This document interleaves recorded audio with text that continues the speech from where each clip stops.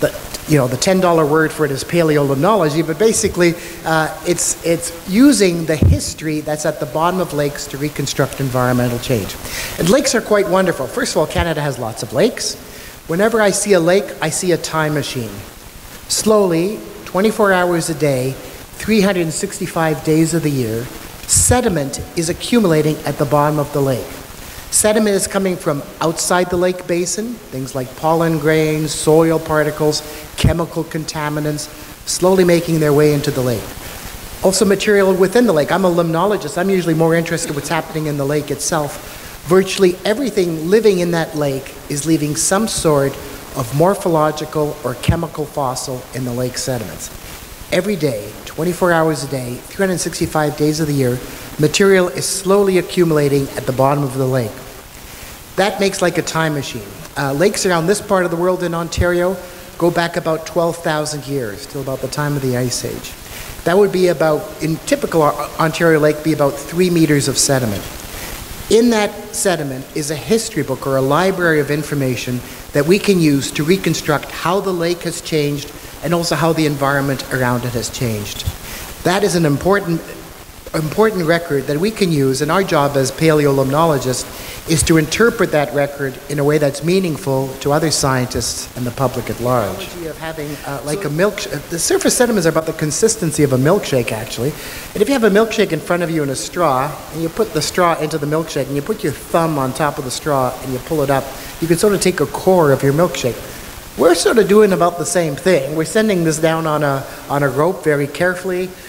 Once we're at the right level, we send a lead messenger. It's like putting your thumb on top of the straw, and we can pull up a history book. In this case, that'd be about 200 years of history in a typical Ontario lake. Once we have that history book, we have to section it. Here I'm sectioning it 1/4 centimeter at a time, so it's, again, we have to push it from the bottom and we carefully section it. Each of those little sections represents about 2 or 3 years of lake history. Every time I go back, I'm going back in time, back into the 1800s, 1700s, 2,000 years ago. Some lakes will go back millions of years. Now, if you look at that, it looks like mud, and it is mud, but in that mud is an incredible library of information. So far, all I've told you, we take a sediment core, and we look at the fossils, but I have to know where I am in the history book. Where is 1950? Where is 1850? Where is 2,000 years ago? So we have to date the sediments. Now, if we're going back thousands of years, we use radiocarbon or C14 dating, the same thing archaeologists use. But if you're going back only the last 200 years, the half-life is not good for that. We can't use radiocarbon dating for the last 200 years. So what we do is we use a different technique. It's called lead-210. It's another isotope. It has a half-life of 22 years. And we measure how much lead-210 is in the sediments. And then instead of just putting depth, this might originally have said 0 centimeters to 50 centimeters. Now I'm not sure how well you see it, but now I can put dates on it. So for example, at the bottom of the core, it's about the 1840s. The top of the core is 2006 when we took the core. So I'm in Ottawa now, so I thought I'd put a Canadian context here. That's about the time of Sir John A. Macdonald over there. That's the last time the Toronto Maple Leafs won the Stanley Cup. We shouldn't. I was going to put all the Canadian teams. They were all clustering around that time, so we shouldn't be too smug. But we can also say when a mine opened, when agriculture started. We can actually put a timeline, not just a depth line down. The Arctic is that. Okay. That's because the Arctic is the first to show signs of environmental change, climate change, and often to the greatest degree.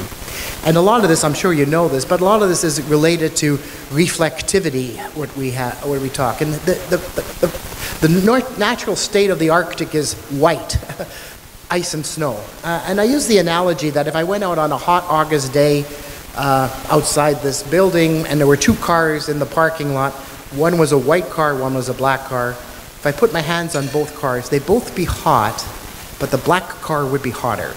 That's because the black car is absorbing heat and the white car is acting like a mirror, reflecting heat.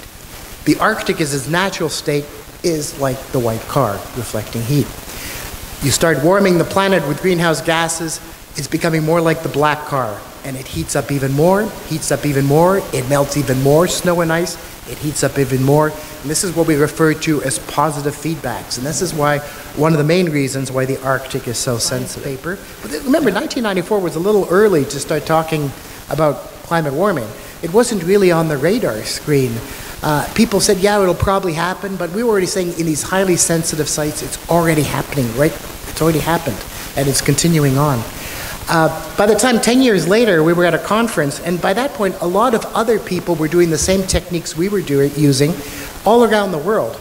And so we brought together all these scientists. It's 26 co-authors, and I'm thinking about writing a paper with 26 co-authors, but that could be another PAGSI talk. But it was a fun but interesting thing.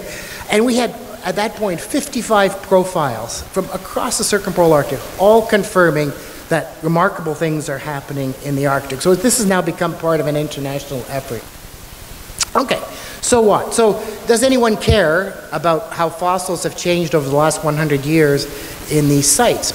Well, we even predicted back in the 1990s, if this warming continues, remember these are shallow ponds, they're not thermokarst ponds, they're shallow ponds in granite.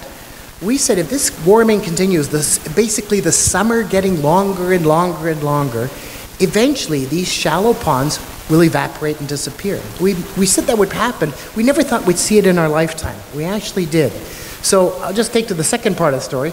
Based on our data, our high Arctic ponds, we knew they were permanent water bodies for thousands of years, but they started to change markedly over the last 100 years or so, consistent with climate warming.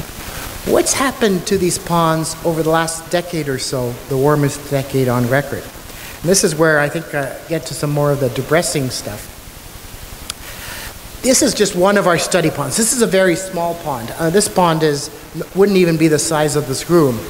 On the picture on the left is a picture from July 1979. That's even before I was going to the Arctic, but a glaciologist happened to be on this study site, and he was taking pictures of the ice across the bay there, and just happened to catch my pond. But you can see here in July 1979, a very nice pond.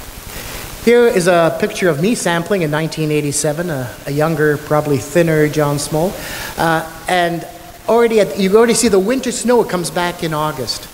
But still the pond is there, quite healthy, back in August. This is what the pond looks like now by July. The ponds are drying up, they're disappearing. We're watching ecosystems disappear before our eyes. See this consistently now year after year. At the top, I have the last few hours of Camp Pond. It's been there for thousands of years. That puddle in the middle, is about the size of one of our breakfast tables here. I went and put a piece of white paper in that puddle, or put my hand in. What you see there are all the little invertebrates, all the animals and plants that were in that pond, concentrating, and about 2 o'clock in the morning, it went dry.